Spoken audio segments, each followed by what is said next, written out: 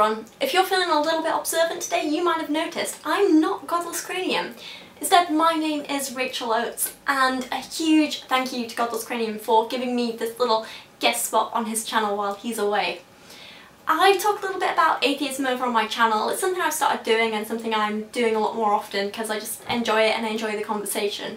Today I'm here to tell you a little bit about my personal story as to how and why I became an atheist. It's a little bit different from some people's, I think, because it started when I was very, very young. I was never very religious for a long period of time. I've always kind of felt like I was sceptical. But we'll start at the beginning and I'll tell you a little bit about myself. Hopefully it'll start a bit of a conversation and we can hear a lot from you guys about how you became atheists and what led you to those conclusions and things like that. And I just thought it would be great to share my story, my experiences, and it might help people out if they're kind of questioning their beliefs at all. So to start things off, I actually went to a Church of England school for 7 years, from the ages of about 4 to 11. So it was an infant school and a junior school here in the UK. I was based up in South Yorkshire in this tiny, tiny little market town. We actually had religion classes every week where we learnt a lot about Bible stories, and I remember one of my favourite things to do was actually to do these kind of retellings of the stories, and we'd illustrate the pictures ourselves and that kind of thing, and I absolutely loved it. I had so much fun with it. We also had these sort of illustrated children's Bibles in all the classrooms, and these were like big books for like 5-6-year-olds to be reading. I'm talking like kind of this thick. They were long, and I read that book cover to cover because I loved the stories. And that was the thing, because I was really into reading even from a young age. So I think that's what kind of attracted me to it. It was that I liked the storytelling aspect and I liked the characters and things like that. But in my head, I don't think it quite kind of clicked that this was supposed to be fact. But all that said, we had a vicar who came in every week to kind of, I guess, sort of preach to us. It started off with a really lovely old man called Father George. Eventually he retired and it got taken over by a guy called Father David, who for some reason always creeped me out. Don't know why. He's probably a lovely guy. He's still there as the vicar now, but I just didn't like him for some reason. I remember I never enjoyed those assemblies for some reason. I don't know why, because like I say, I loved reading and writing the stories in the RE classes, but I hated this kind of weird preaching and him reading all these like kind of really archaic quotes from the real Bible. And yeah, it just, I don't know, it didn't feel right to me, and I always used to get such a grump on in those assemblies. I was so moody. So that was school. At home it was a little bit different because my parents definitely call themselves Christians, or at least my mum definitely does. She's quite sort of adamant about that. I don't really know much about what my dad thinks, but all that said, they were never kind of like actively worshipping Christians. They're still not now. They don't like go to church or anything, despite literally living on the same street as one. They never like actively encouraged us to pray or anything like that as kids. I guess I was always kind of influenced that being a Christian was the right thing to be labelled. And I guess I didn't really know that you could be an atheist until I was maybe 6 or 7, maybe 8, something like that. And my sister's a lot older than me. She's 14 years older than me. And when I was a kid, she used to always like bring me like bits of makeup and stuff to play around with in her bedroom. So while she'd be getting ready to like go out with her friends on like a proper night out to the pub or whatever, I'd sit on her bedroom floor and I'd sit in front of the mirror and play with makeup and just kind of like have fun. And I remember we were doing that one day and she literally just turned, and I think we were talking about school or something, and she just turned to me really casually and said, "Oh, so do you believe in God then?" Up until that point, I guess I'd never really thought about it. I'd never really questioned it. Because that's not something we were ever taught to question. That's not something we were ever sort of taught could be questioned. It was really weird because up until that point I'd kind of taken the stories in the Bible as stories, but also taken the things that the vicar was saying as fact, because he was a vicar and he knew this stuff. And I never quite equated them to being the same thing. And I never really thought about, oh, so are these stories fact? And it was weird because like in that moment I kind of started to put it all together and think about it. And I literally had these really vivid memories of sitting there. And I was going through all this stuff that I'd read in the children's Bible. And I was like, well, hang on a minute. This doesn't make sense because For one thing, there's no dinosaurs in the Bible, and I was going through a stage where I was obsessed with dinosaurs. I had all these dinosaur books and I absolutely loved it. And I started to like go through all this stuff, and I was a bit of a geeky kid as well, so I had a lot of books on rocks and minerals and all that stuff. And I wanted to be an astronaut as well, that's another thing. So I'd read a lot about space and I knew the basics of the idea of the Big Bang. And again, I'd never really put it together until that moment that this idea of God creating the universe or the world and the Big Bang, I'd never really kind of equated it that they were two contradicting theories. And somehow I was like, well, there's no dinosaurs in the Bible. There's all this like other stuff that just doesn't really add up. And I've never really like had any evidence myself that God exists. And it just kind of like popped into my head. I was like, well, if dinosaurs are missing, what else are they missing? And you know, I was 8 years old, I had no kind of like complex scientific knowledge, I had no real knowledge of what the actual Bible was about. I only knew what the children's Bible kind of said. But with like all of this, my brain just started questioning things and kind of things weren't quite fitting together, and suddenly I was like, I don't think I do. And it just kind of, in that moment, felt right. So suddenly like the Bible wasn't fact anymore, and I started to wonder kind of like what else adults had, I guess, sort of lied about. And I started questioning everything the vicar said in like assemblies and stuff. The point that I'm getting at here is that on the one hand I got this whole new respect for my sister to like opening me up to this idea of questioning things and not just taking them as fact and trying to look for my own evidence. And I got this kind of bitterness towards a lot of adults who kind of tried to push religion onto me. And I definitely felt a little bit of bitterness towards Christianity in particular for lying to me. Because that's how I felt. I felt like they'd been lying to me for these first few years. Then I got older and I went to secondary school, so at this point I'm like 12 years old. And we started to have our re-lessons where we learnt not only about Christianity, but we learnt about other religions as well. And that's when it all just started to feel silly to me that I'd ever thought that maybe I could believe in any of that. Because with so many different stories out there and so many different religions, why should one be true and not the others?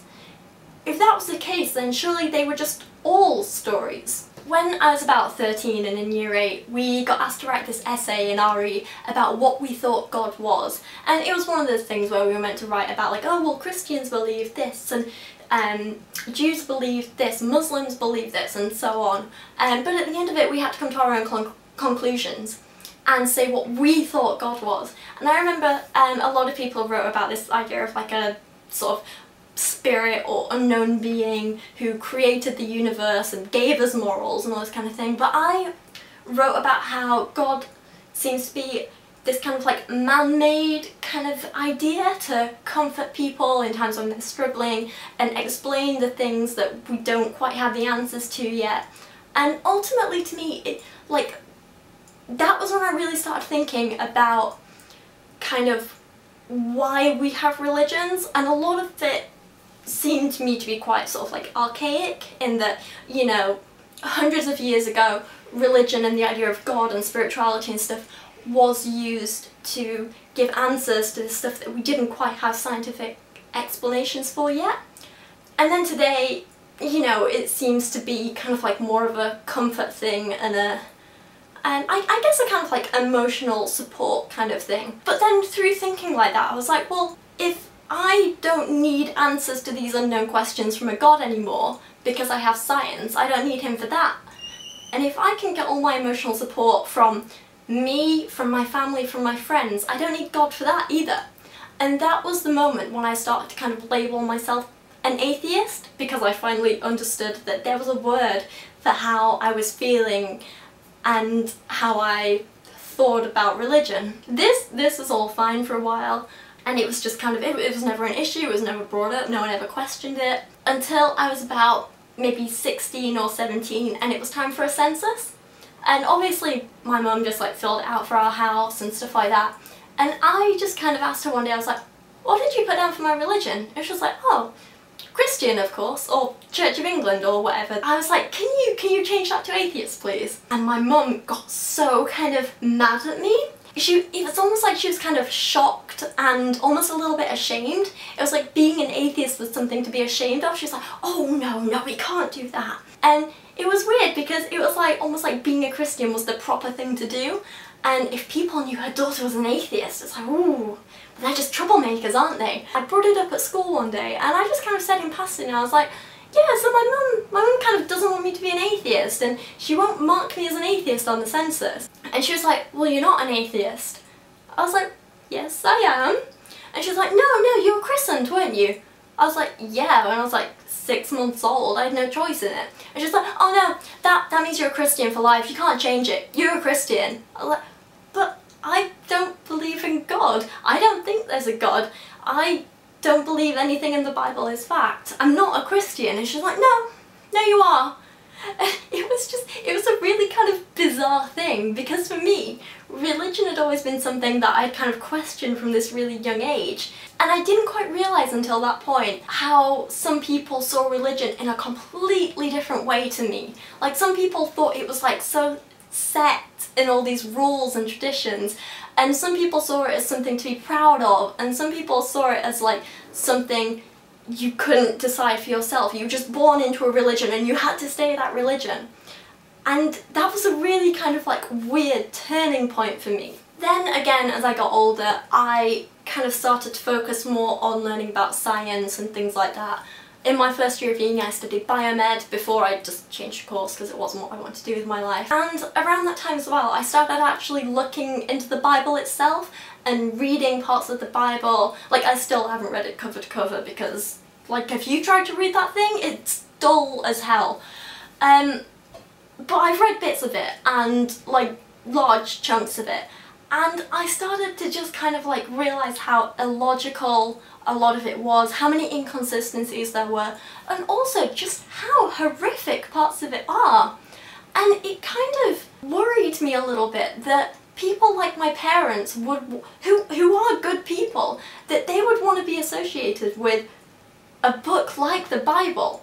And it just kind of confused me a little bit how people can kind of like talk about love and kindness and looking after each other and base that all on a book which started out so full of hate at times.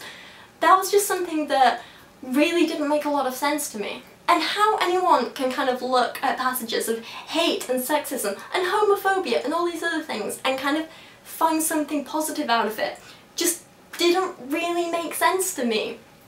So it was all these things that kind of just made me feel angry at religion for a very long time. Now I'm definitely at a point in my life where I'm not so angry at it anymore, because I do see how religion can be good for some people, and I do see how some people can get really wonderful things out of it, like emotional support and a sense of belonging and being in community, and I do respect that about it.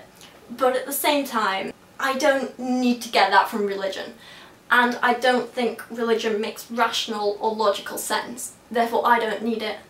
It's difficult because I see how great religion can be for my own family, like my brother and sister-in-law, and I see how much they kind of love it and what a big part of their lives it is. And I love that it makes them so happy, but at the same time I find it really hard to kind of just pretend to be ignorant of all the bad stuff and the irrational stuff and the hateful stuff that's in the Bible and so many other holy books. I've recently started looking into the Quran and reading a few passages from there, and again I'm just as kind of shocked by some of the horrible things I'm reading. So it's difficult because I wouldn't say that I'm just like anti-religion in general, but I am definitely against the bits that promote kind of such negativity and hatefulness, and the bits that kind of just take away free will, and also the bits that kind of take away the kind of power we have over ourselves. There's a lot of stuff in a lot of holy texts about kind of blindly following God or some kind of being like that. There's a lot of stuff about not questioning the unknown. There's a lot of stuff about how it's horrible and arrogant and selfish to want to kind of like take control of your own life and not just leave it in God's hands.